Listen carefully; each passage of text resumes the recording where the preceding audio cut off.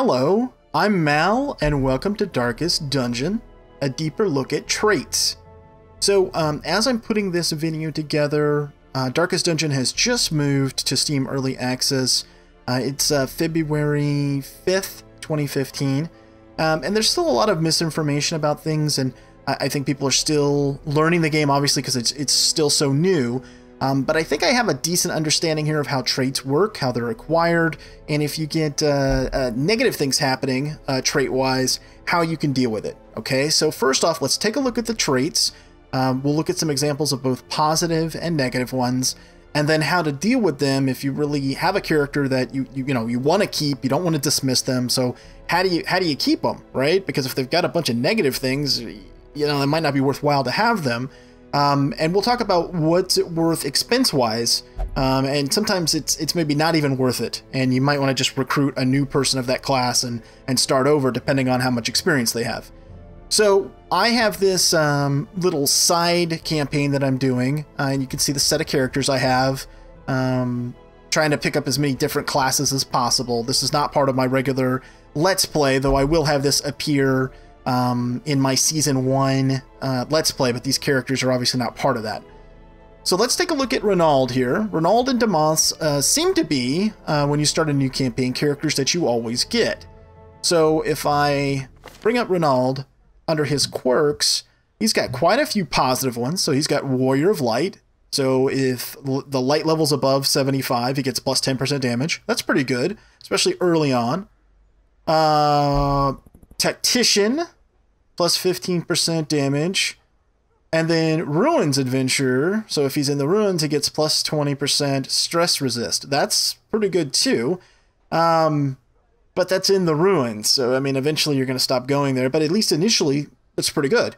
Now, on the flip side, he has Kleptomaniac, so he'll like just grab loot, and the group doesn't get it. God-fearing in town, he'll only pray for stress relief. That's not too bad. It can be problematic, and I'll show you why. So we'll step away from Renaud real quick, and we'll take a look at the impact of something like this. So Kleptomaniac, he just steals stuff, the group doesn't get it. God-fearing, let me show you how this could be a problem, potentially. If we go over to the Abbey, and the only way that Renaud can get some relief is if he prays, right? Okay, so let's say right here, especially early on in the game, you wanted to go for some stress relief, so you put him here, you say, okay, confirm the treatment, and then, fine, he'll pray, and he'll get some stress back. But occasionally, whoever's running an establishment, in this case, whether he's a priest or a monk or what have you, this layperson might be using one of these three services himself, in which case this could be locked up, and if you have not yet been able to upgrade the number of slots in some of these things, then you'd have a situation where you'd come back from an adventure, you'd want to have him get his stress reduced, but because of the only option being this, and it was being used, you wouldn't be able to. So his stress would just stay where it was. And that's unfortunate, because when you go out to adventure again, you want the people being, recuperating while you have another group of adventurers out. That way he's fresh, and then he could go the next time, so on and so forth. Okay, so that could be problematic. That's probably something we're going to want to address. He's got good stats otherwise, and some of these other bonuses are good. So, and in this case, I had played him a little bit, so he's almost level 2. I really don't want to get rid of him. So, okay, I got to do something about God-fearing. Then he's got Satanophobia, so he takes additional stress, potentially, against unholy type of monsters. That too is problematic, but I don't know that that's a deal killer, right, for this character. And then Deviant Taste, he's not allowed to visit the brothel. Oh, okay, well, I don't know that really matters, because he can't do these other things anyway, because he's locked in, which is kind of weird, right? So he's not allowed to visit the brothel, but he can only pray for stress relief anyway. So it's sort of like, who cares, really? So I don't really care about Deviant Taste that much. Not a big deal to me. Kleptomaniac can be problematic, because we lose stuff when we're adventuring if he takes it for himself.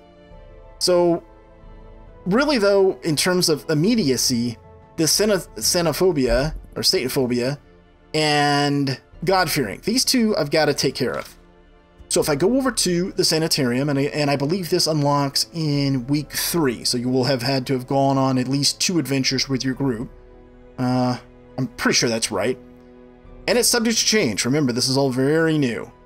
But if I go to the sanitarium, and I take Ronald, I place him in here, okay, now I can pay to have these things removed. So I really need this removed, so I'm going to do it.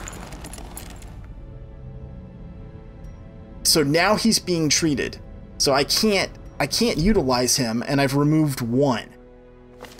Okay, so this is the one that's going to go away. And then let's say the next time I want to get rid of God-fearing, okay, then that's going to be another week that he's out.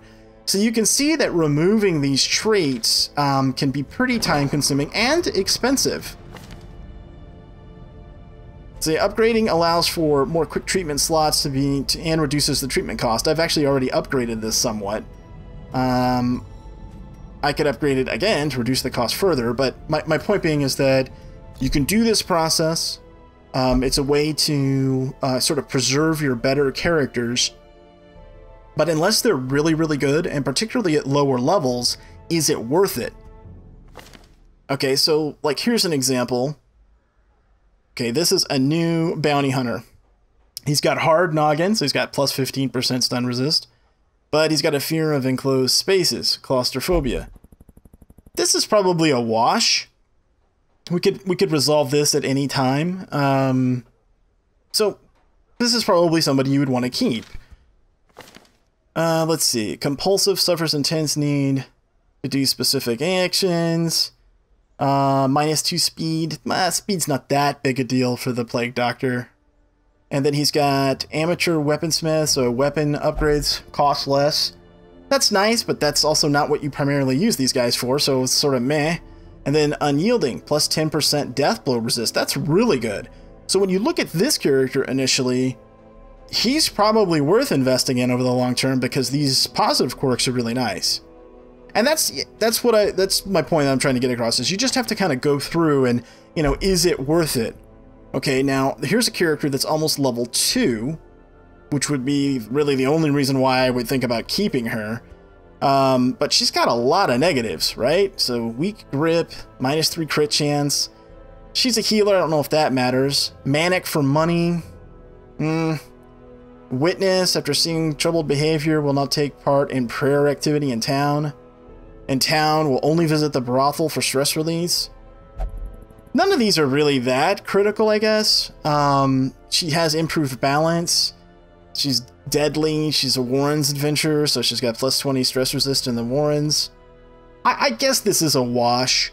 Again, I'm stressing the fact that you just have to look at it and see, you know, is the cost worth it both in time and expense when you could just recruit another person and start fresh. So like if we go down here to new adventures, let's take a look. Misses the spot, fear of the beast, ruins explorer, what's this? Obsessed with cleanliness? Okay. Slayer of mankind and stout. Okay, this is pretty good in terms of quirks. So we've got one that we might, you know, have to get rid of at some point, but he's got good positive quirks.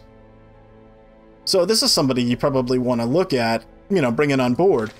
If you've got 2 of the same class available for recruiting as well, it's going to be these traits that make the difference in terms of what you want to take. Not so much the skills, which I'll probably cover in another video. And the reason being is because skills can be learned and trained, and you can sort of trade around what skills that you want to use when you go out for each adventure. You don't have to use the same ones every time that you go out once you've learned others. Initially, and I did this when I started playing, is that I would look at a Crusader, perhaps, and I'd say, oh, I really want one that has XYZ skill, and that one doesn't have it, so I don't want him, I want this other one. That's less of an issue. The determining factor initially, I think, is what class do you want, and then what are the quirks. So, slow reflexes, -1 speed. That's not a huge deal. Has Warren's Explorer, which could be useful, and has Ruins Technician, which is definitely useful, especially early on. This is a good grab. Yeah, this grave robber with these quirks, this is a good deal. So I hope that made sense. I hope that gives you a little bit of clarity on how traits work, and at least early on in the game will help you make some better picks on who's worthwhile and who's not. Anyway, thanks for joining me. I hope that you did like the video. If you did, please hit that thumbs up button. As always, I appreciate your comments and feedback. Thanks so much for watching, and until next time, I'm Mal, and I will see you later.